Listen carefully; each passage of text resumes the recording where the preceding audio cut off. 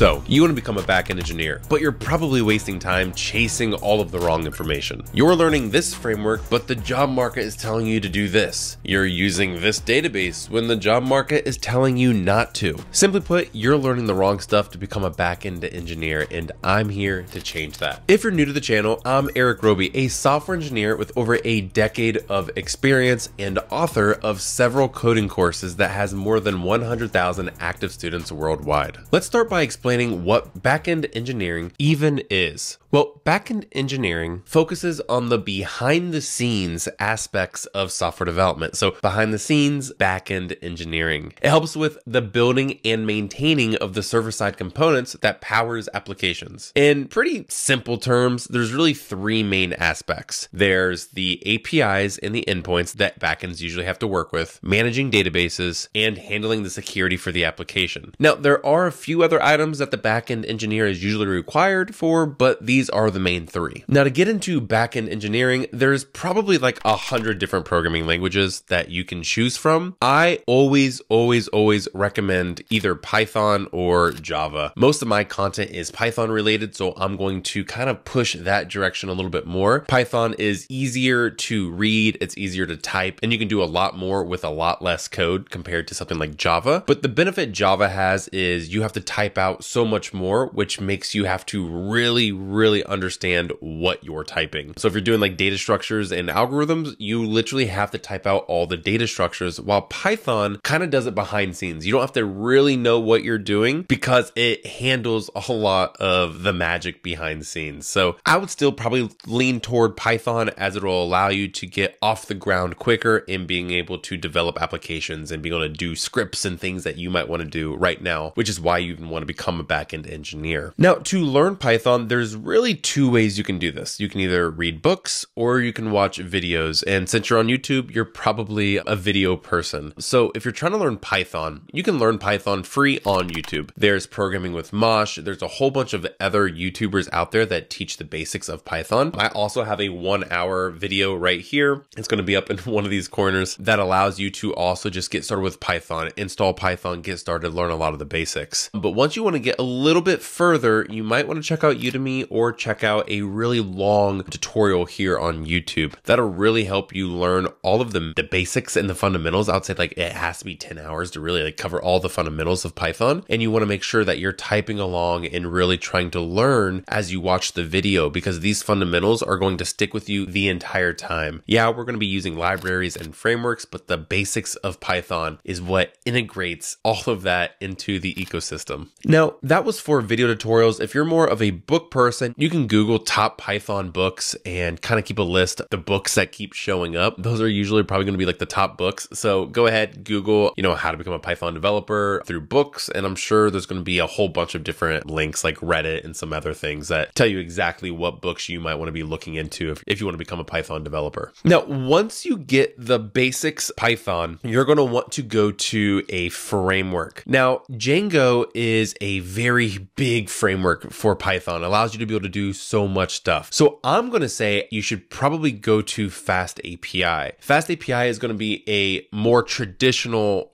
/ modern approach for specifically backend engineering. It allows you to be able to consume API endpoints and allows you to be able to return data back to the user. So when we're talking about API endpoints, what even is an API? An API is an application programming interface. And when we're talking about web applications or web APIs, most of the time we're going to be talking about RESTful APIs. Now, this means simply that you are consuming data from some application and you're returning data back to that application. Now, the best way to really explain like what a RESTful endpoint really is, or really an API in general, but we're talking about RESTful for the sake of this video. Think of like if you're at a restaurant, there's the chefs in the back that are making food. You can think of that as like the database or the backend language. Then there's the people ordering the food, which are the people, which is the client. You can think of like a front end application. It's the client that is asking for some kind of data or some kind of food item. And then there's the waiter or waitress. And we can kind of think of the waiter or waitress as the API endpoint. So when you go to a restaurant, people are being like, hey, I would like spaghetti. You tell the waitress, hey, I would like spaghetti. The waitress then proceeds to tell the chef, hey, we have an order of spaghetti. They hand the waitress the spaghetti and we give it back to the person ordering it. That's essentially how APIs work. It's a way to connect different applications, or it's a way to connect your front end to your back end. Now, a framework like Fast API allows you to be able to do this easily. And it's kind of follows the same motto, don't reinvent the wheel. It allows you to be able to do things really quickly. So if you already know how to use Python and you implement a framework like Fast API, it comes with all the tools and resources to be able to create these RESTful endpoints very fast for your client or for your application. Now, once you know the framework like Fast API, you need a way to be able to store data. So if the client says, hey, I want this information about this specific user, the RESTful endpoint will tell Fast API that, hey, we need to get this data, but we need a way to store this data, right? So there's really two schools of thought. There's a SQL database and there's a NoSQL database. Now, for the sake of this video, SQL is significantly more popular than NoSQL when it comes to just job opportunities and applications. So I would say stick with SQL if you're following a backend roadmap for right now. And the three top SQL databases for a Python Fast API application for a backend engineer would be SQLite, MySQL, and PostgreSQL. Now, for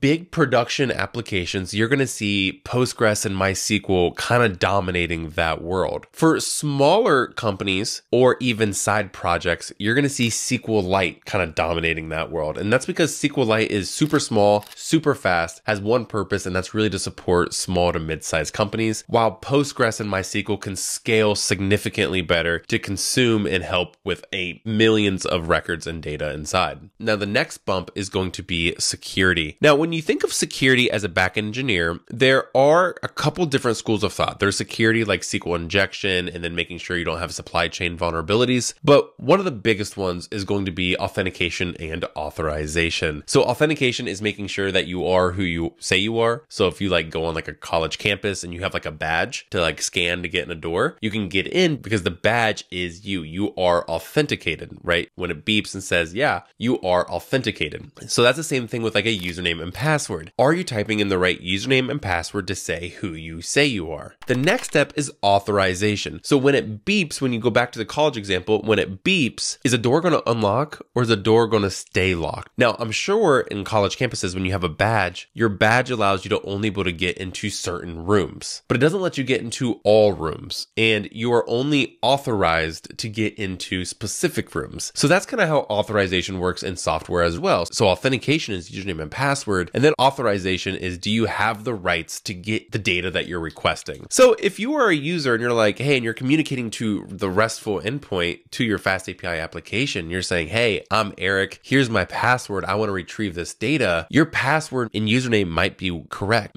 That does mean you're authenticated, but there's also going to be an authorization factor afterwards to say, is this user allowed to get this data? Now, the way that it typically happens in modern development, this authentication and authorization combo, is something called JWT, JSON Web Tokens. These are becoming increasingly popular within web development and kind of applications in general. A JWT will have an authenticated user with an authorization kind of roles and responsibilities usually attached inside. So if you're wanting to learn more about authentication and authorization, go ahead and check out JWTs. And I have a video right here somewhere that is going to be a Fast API example creating these JWTs. And now one of the last parts of a back-end engineer is going to be design, but specifically for the back-end part. And there's really three main responsibilities. There's going to be a scalable solution, making sure you have a reliable solution, and making sure that your solution is maintainable. So scale means if your application grows, is your application, as your client body grows, is your application created in such a way that it will also scale and grow to be able to sustain the new amount of users. Reliability is saying, does your application crash? Will it go down? And one of the best ways to kind of handle reliability in that aspect is through like cloud computing, because AWS and all these other cloud computers like GCP and Azure allow for like 99.9999999 uptime. So if you're deployed on AWS and you're using like their high availability and you're using all these new,